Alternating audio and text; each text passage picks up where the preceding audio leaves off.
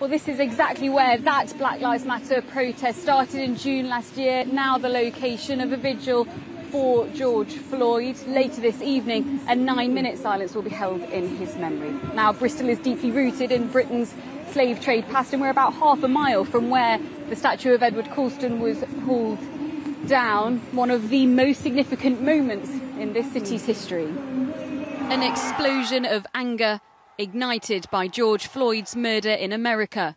His final moments were watched across the world, and Bristol rose up.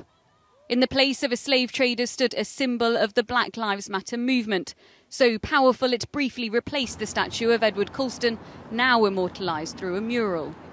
The murder of George Floyd and watching that, seeing it, and the emotions that I felt was, i.e. being a black woman and not being valued, being unrepresented. Regardless of whether it's in America, whether it's in the UK, you know, these are my people of colour, and I will stand with them and march with them and fight against racism.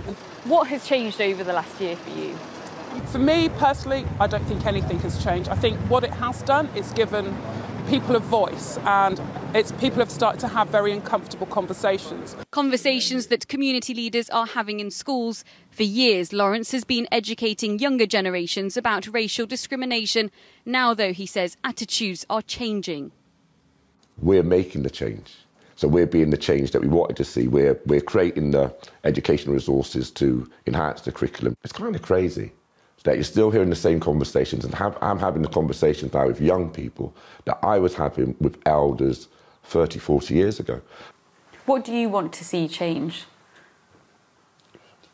What I've wanted to see for a long time before this has all happened, and I'd like just to see accountability for the failings that we witness daily. I think that's what irritated not just black people, white people, everyone. So people want to see a change of humanity. In this walking group, women encourage each other to speak out about racism. It's good, you know, because it's recognising that, you know what, stuff like this does happen, and we've got to stop brushing it under the carpet. So you're hopeful? I feel hopeful. So there was a lot of change there. I just feel hopeful, and I just, you know, people becoming more friendly. George Floyd's death led to change never seen before in Britain. After years of feeling silenced, many say their voices are now being heard. But the conversation's just getting started. Sangeeta Lal, ITV News.